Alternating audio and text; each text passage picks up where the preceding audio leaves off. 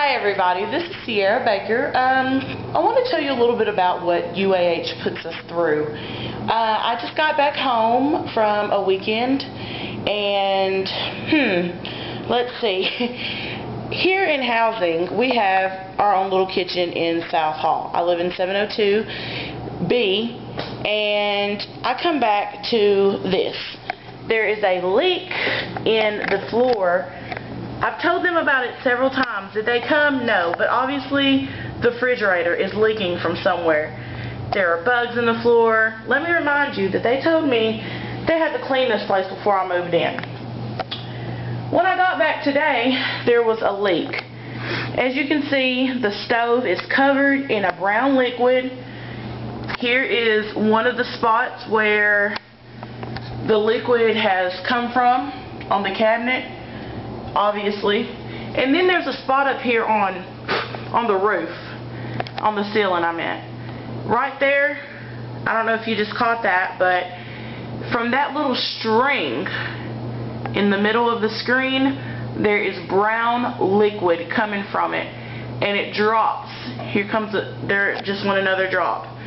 I don't know if there is a leak in the toilet, but as you can see from this, that there's been a leak for a while, and obviously UAH and its maintenance team or whoever does stuff about things, nobody obviously, hasn't looked at it because it's obviously not a safe situation and they obviously don't care about their students.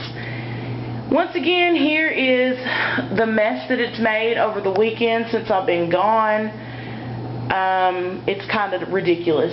On the walls here, you'll see there is another brown substance. I guess it's from grease or cooking. Up there, you see the outlets right here. This is where this doesn't even go flush with the wall because it's stuck. And it's a pretty bad situation that we're living in here. They got us the new dorms and everything, but they hold us back from moving in until they feel it's time. And what I mean by that is that they sent out nothing to tell the students that, oh, we have a procedure for students to be able to move into places early. But international students and students from out of state, like my friend and I, who have no other home here and no friends in this state, we have to be homeless for basically 3 weeks.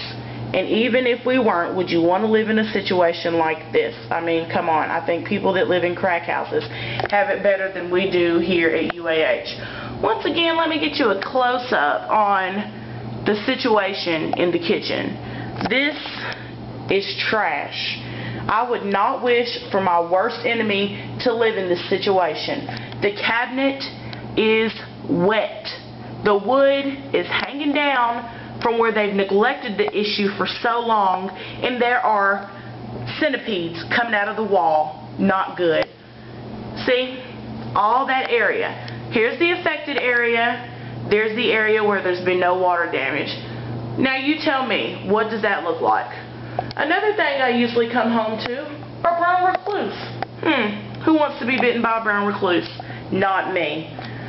So, if anybody knows of any help that anyone could give on how to make your school listen to your issues and see the seriousness of it, feel free to email me at sb0020@uah.edu. Thanks for listening.